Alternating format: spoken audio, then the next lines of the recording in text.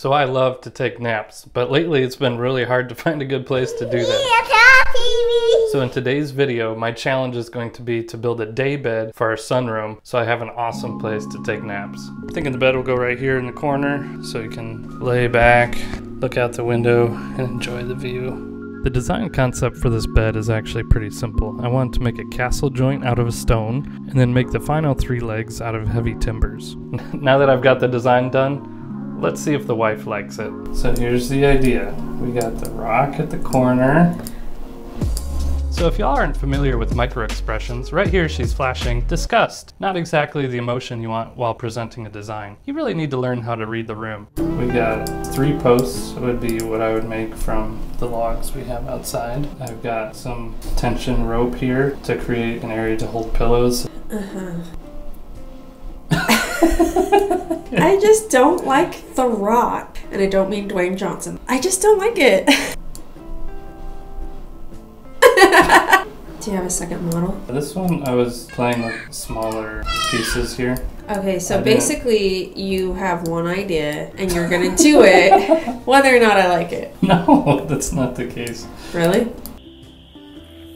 So I was actually pretty familiar with this tree in an interesting way, but my dad insisted on cutting it down because he wanted to expand his pond. So I happily took the logs. Believe it or not, it only took me 1 cut to screw everything up. Oh man, I'm so mad right now. I cut this log at 25 inches instead of 2'5", and I didn't have any extra logs. I went back to the drawing board. I think I can pull this thing together. It's gonna be a little bit different, but I think I can make it work. I'm still pretty frustrated at myself, but that's why you go to the metric system. I've used this technique a few times and it actually works pretty good with this little electric chainsaw. So this was a cottonwood tree, so I thought the grain would look dumb like poplar, but it actually looked really cool. Interesting grain here, eh? Once I have 1 flat edge, I'll use my squares to mark out the next cuts. I'll start to cut on the end and then use that to establish a square cut down the length of the log. And it's somewhat square.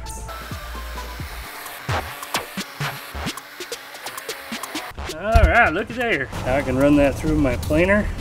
Get one side somewhat flat and run it through the table saw. Bam, we're ready to go. Look at that. Using a bandsaw would be a lot more accurate way to make this cut, but I just have to make do with what I have.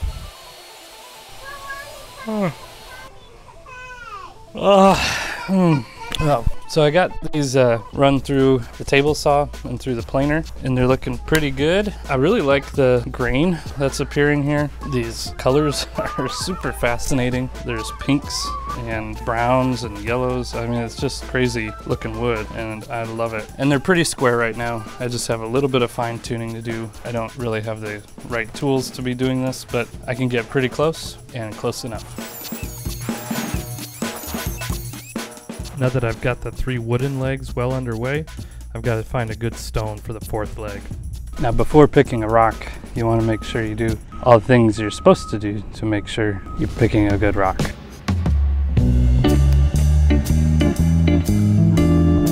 Now that I got the rock, this is about the point where I tell you I don't know what the heck I'm doing. I really don't know how to pick a good rock. Basically my criteria was, does it look good? And are there any major cracks running through it? And I didn't see any of that. It seems pretty solid. Base seems pretty square.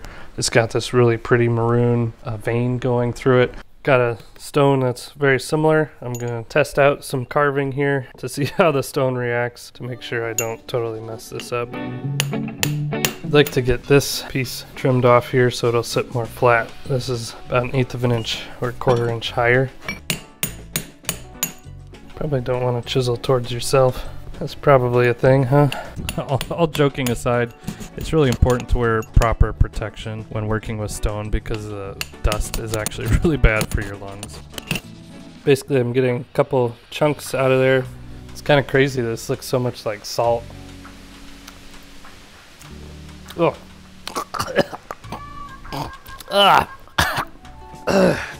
It was salt. Still a bad idea.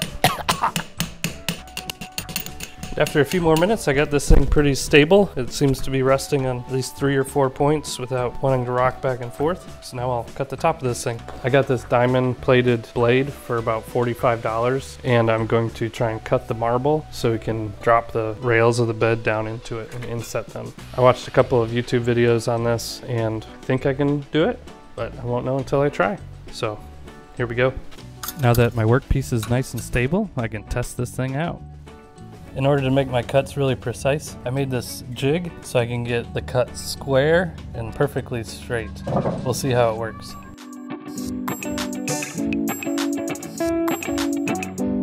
So I made this first cut in 2 separate passes, and you'll see later why I don't know if that was the best idea. I'm pretty happy with it. It's a little bit tight, but I think I can just sand down the wood, and I'd rather it be a little bit tight than loose, so I'm just gonna leave it. I don't know if I try and just skim off 32nd of an inch, if I'll just end up chipping it or making it worse. So I'm gonna leave it, rotate the rock, and then do the other cut.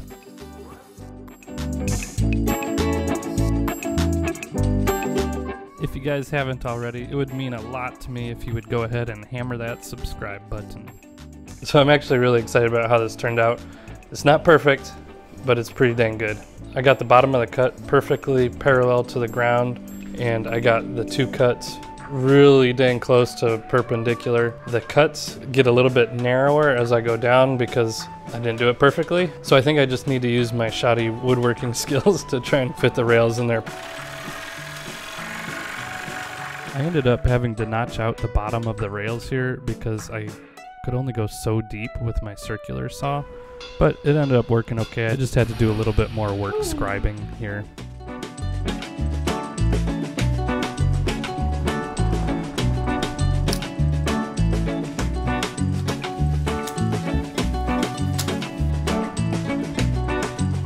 Man, I was so excited with how clean this looked and how tight I got that joint.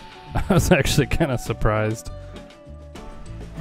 This is the second rail, and I decided to fit these in separately before I cut out the notch to fit the one over the other. Taking it out of the stone, I've got a few scrapes here, so I'll kind of circle it with my pencil, sand off my pencil marks, and then it should fit a little bit better.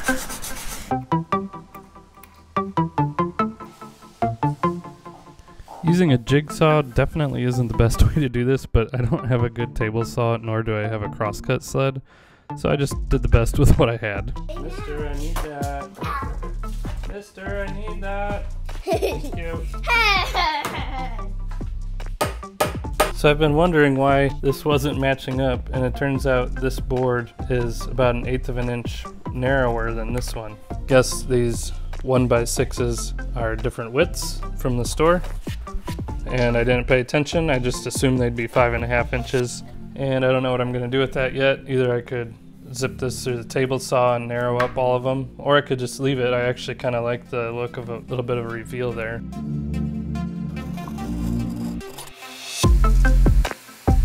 In my last video, I announced a giveaway. In order to be fair, I went through the following steps. First, I assigned a number to each of the entries. Second, I randomized all those numbers. Third, I numbered my children from most favorite to least favorite. Fourth, I had each of them pick a random number. 8, 7, 11. Fifth, I had my wife pick a random number between 1 and 3 that would correspond with the child's number that we would use. 2. And the winner is Damonello. So if you could shoot me an email, we can work out all the details.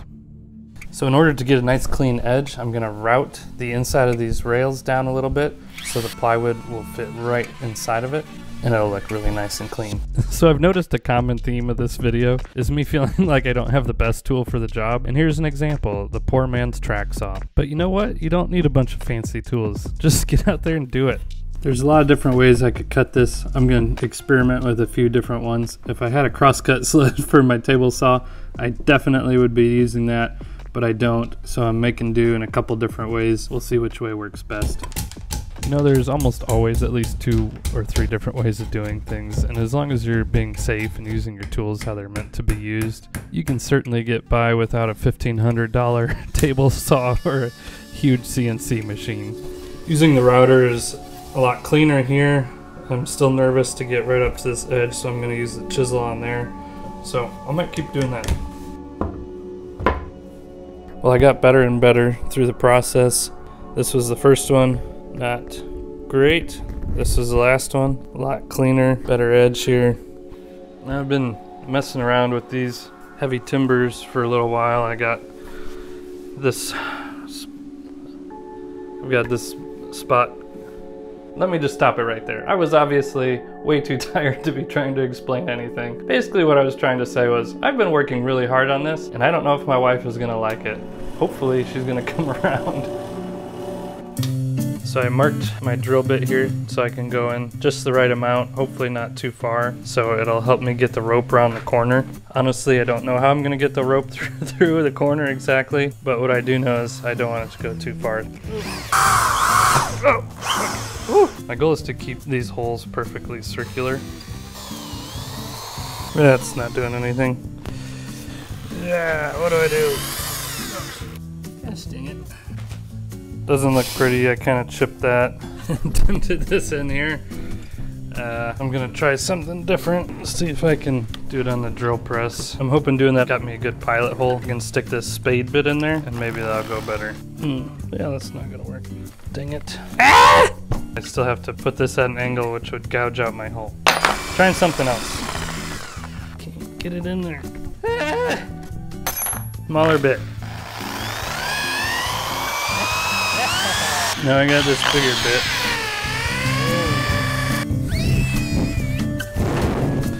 I always seem to do this. I come up with some weird idea, and then I spend way too much time trying to get it to work. Oh my goodness. I'm over it. I'm hopeful, but I'm not expecting too much. Yeah. Let's see if this works. Aha. Okay, alright. Oh, I made the corner. That was easier than I thought it would be.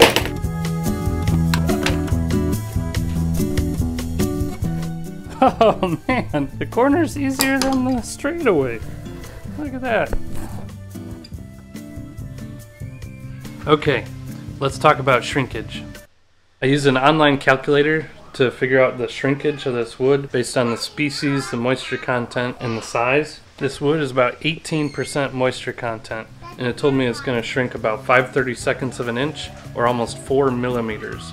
So that makes me a little bit worried about this joint here, if it's going to shrink that much and it might damage this joint. I'm going to wait a while before I fully attach this on both sides. First, I'm going to just attach it on one side so it'll allow this large post to shrink and not damage the joint. Now, some of these posts are also splitting, and they're going to continue to do so until this wood is dry, and so I need to account for that as well. I'm going to finish the ends with something like an anchor seal to prevent some of the splitting, but I do know it's going to split, and it's just something that we're okay with. Doing this kind of work with green wood or wet wood, you just have to account for the cracking.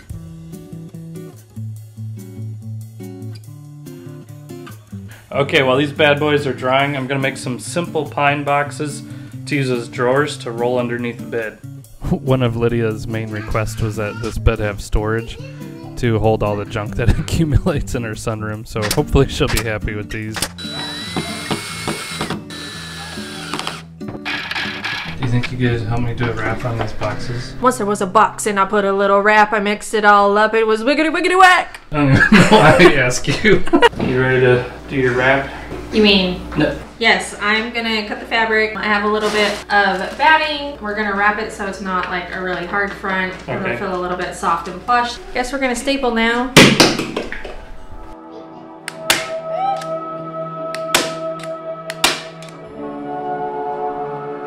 So when we first talked about it, I showed you the design. You said, I don't like it. That's true, I did. Pretty much just shot you down. Yep. So this is a little bit different. We changed a few things. What do you think? I love it. I think it's great. It turned out way better than I thought it would. The ropes I wasn't very sure about, but I actually like it. I think it lends to the lake nautical kind of theme. I love it. I even like the rock. You like the rock too? I even like the rock. The rock that I was like, oh my gosh, that is so dumb. It turned out really awesome. I like it. You did a really good job. No, thanks. I'm super happy with it. The real question is, are you going to watch the kids so I can take naps back here? No, this is my space. Well, it turns out it wasn't a piece of furniture that stood in my way to taking a good nap. Thanks so much for watching the project. I didn't get a very long nap, but it was a fun build. It took me almost a month to complete this. It's not perfect. It's not perfect, but things don't have to be perfect to be beautiful. Thanks for watching. Find a log or a rock and build something beautiful. Oh, he's a good girl. Oh, he's a good dog.